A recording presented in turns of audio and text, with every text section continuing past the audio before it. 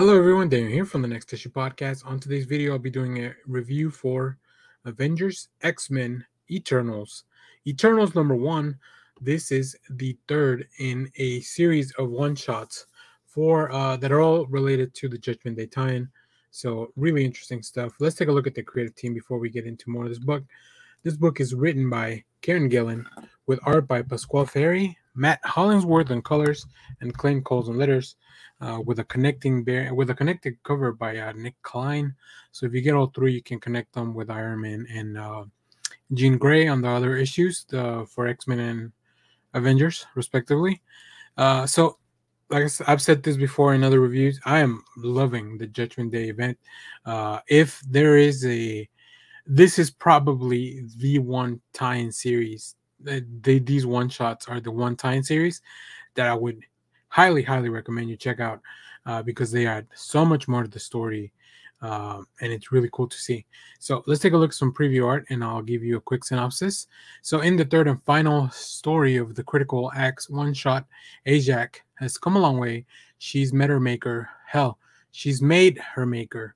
Now can she or anyone survive her maker? So yeah, Ajak, who is pretty much known as the closest and the priestess of the Celestials, now has to make a decision on how to proceed. So really interesting stuff. In the other two issues, we saw that Jean and Iron Man were both judged by the progenitors. So let's check it out. Here's some preview art. And I just got to say, I think the art is amazing. I think it's been really good for all these issues, and I just really love the way that they kind of pick up and capture where the other one left off.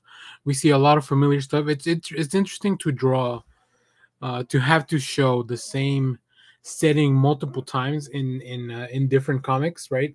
And make sure that it makes sense to the readers. Also, I just love all the effects and the fighting, everything that we see here. There's a lot of interesting.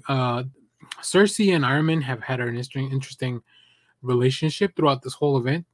I'd highly recommend you go check that out. She was one. It feels like Cersei is on the side of the humans.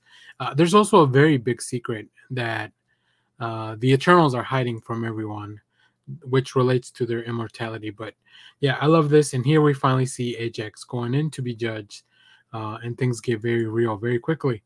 Ajax has done a lot of cruel things in order, in the name of the Celestials, and she has a very complicated relationship with the Celestials because she is their most devout follower and a priest, really.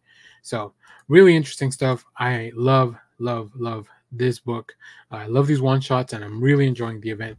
So, but let me know what you think of this one shot, and let me know if you read the other ones and what you think of Judgment Day as a whole.